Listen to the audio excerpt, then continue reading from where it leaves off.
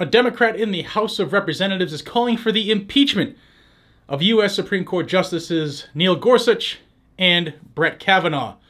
The person calling for this is U.S. Rep. Charlie Crist, who is retiring and now going to be, at the end of this term, running against Ron DeSantis for governor of Florida. And he's calling for their impeachment because, as he alleges, they have misrepresented their positions on the 1973 Roe versus Wade case, and how they said during their confirmations that the Roe case was a precedent of the Supreme Court. Now, what he's doing obviously is running off of emotion, trying to stoke the flames and get more people to either take up the idea of bouncing a Supreme Court justice for following the Constitution, or help him get votes in Florida so he can oust a very popular governor in DeSantis.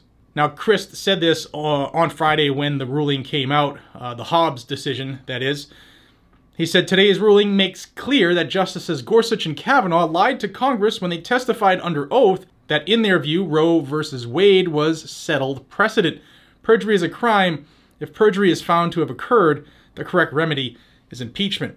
However, what this ass clown isn't telling you is that they didn't perjure themselves. When cases come through, even if there is a past precedent, the justices decide the case based off of the text, history, tradition, and evidence presented before them. By Crist's allegations, nothing could ever be changed, including old laws like slavery. If it was a precedent back then how could he be for the Supreme Court overturning it?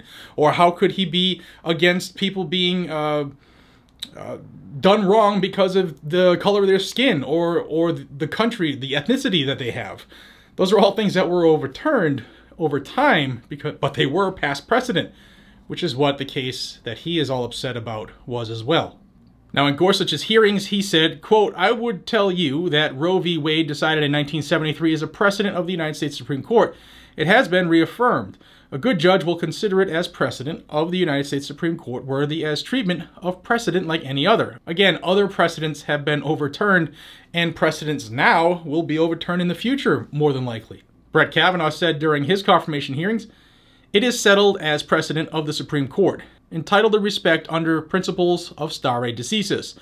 The Supreme Court has recognized the right to abortion since the 1973 Roe v. Wade case. It has reaffirmed it many times." Now again, if we would never overturn anything, then none of the things that Crist likes, such as gun control, none of them would ever be able to be okayed because past precedent. Guns started this country. People had guns all over the place, in stores, in private homes, on Lexington Green when they needed them. So this is just a bunch of hogwash. He's trying to get people up in a tiffy, or tizzy. You know what I mean? He's trying to get everybody emotionally charged so that it'll help them come November for the midterm elections and help him defeat Ron DeSantis for the governor's race. So see through the smoke, ladies and gentlemen.